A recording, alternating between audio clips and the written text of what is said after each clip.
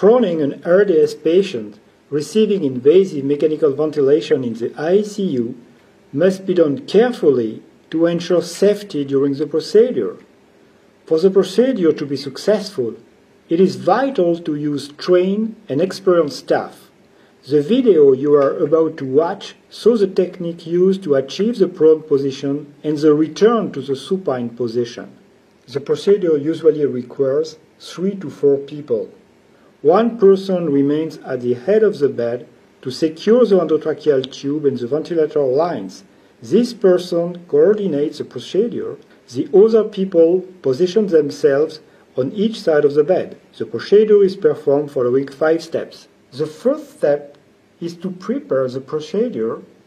At this stage, you have to decide which direction to turn the patient, to the left or to the right.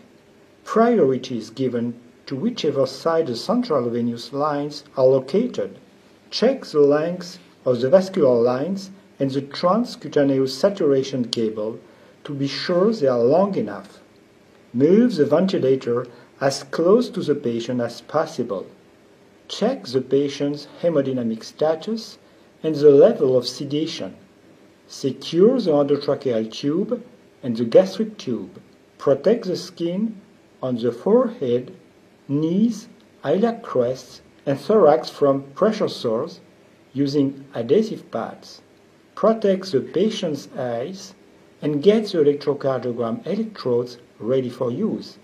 The second step is to move the patient horizontally. Then they are moved towards the opposite side. From the side they will subsequently be turned towards laterally by pulling the bedsheet.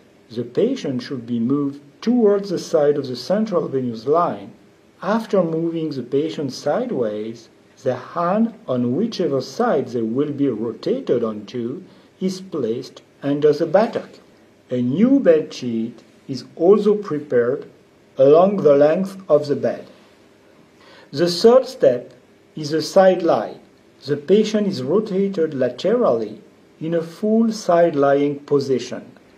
The patient is maintained in this position for a short time while one person removes the electrodes from the anterior thorax and another person attaches the new electrodes to the back.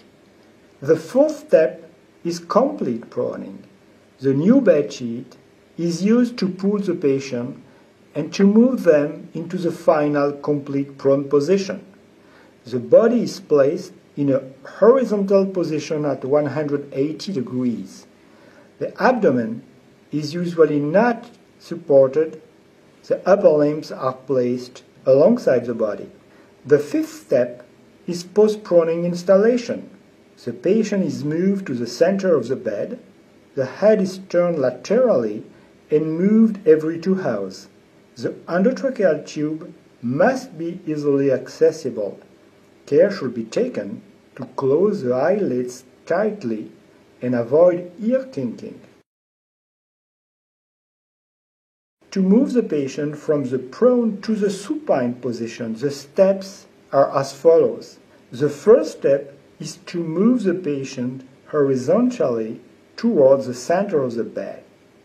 The second step is a side lying on the same side as in step 3 of the proning procedure.